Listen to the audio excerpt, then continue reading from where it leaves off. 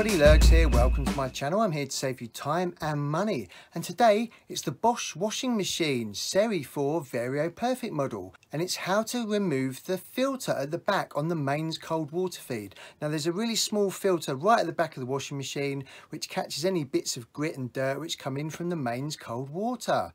Don't get this confused with the AquaStop filter, which is on a different model. That is not in this video. Right, should we get cracking? All you're going to need today is a pair of pliers and a small bucket or a tray. Now the first thing you definitely need to do is switch off the power of the washing machine and pull out the plug.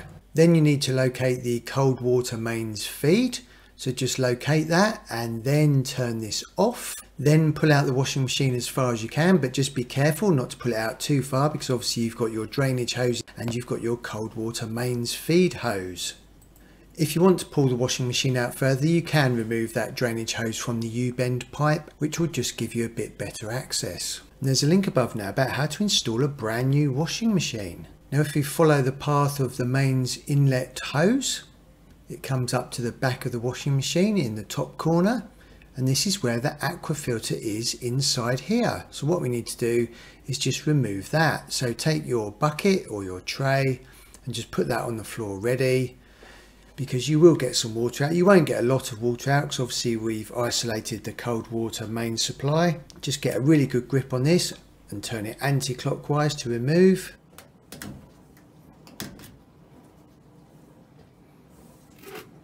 Whilst I'm undoing that, there's a link above now where I review this Bosch Serie 4 VarioPerfect washing machine.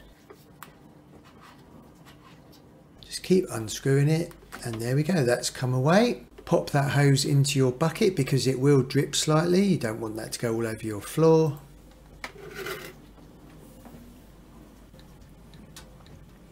And the tiny inlet filter, the aqua filter, is inside there.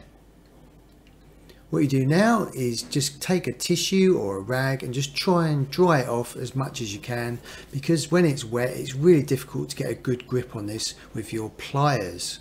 So just try and make it as dry as possible. Then take your pliers, get a really good grip on the flat end which is just slightly poking out.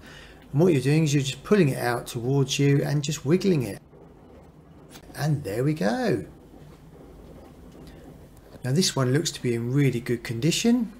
What you're looking for is any bits of grit or dirt or debris in any of those perforated holes. The easiest way to clean this would be with your partner's toothbrush. Lurgs. Or you can just put it in your mouth and blow. You know how to blow, don't you? Just put it in your mouth and blow. So this one's really good.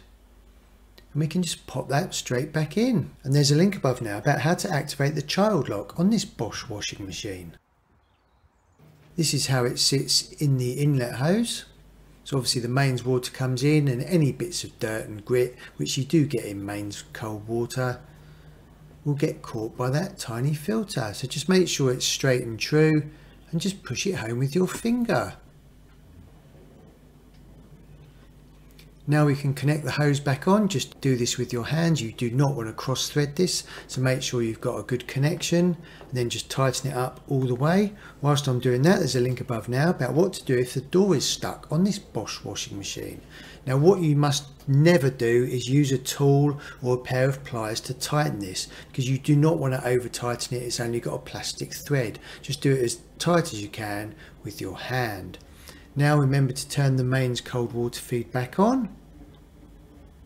I just do that slowly because obviously you get a big surge of pressurized cold water. You're checking for any leaks and this one is looking pretty good.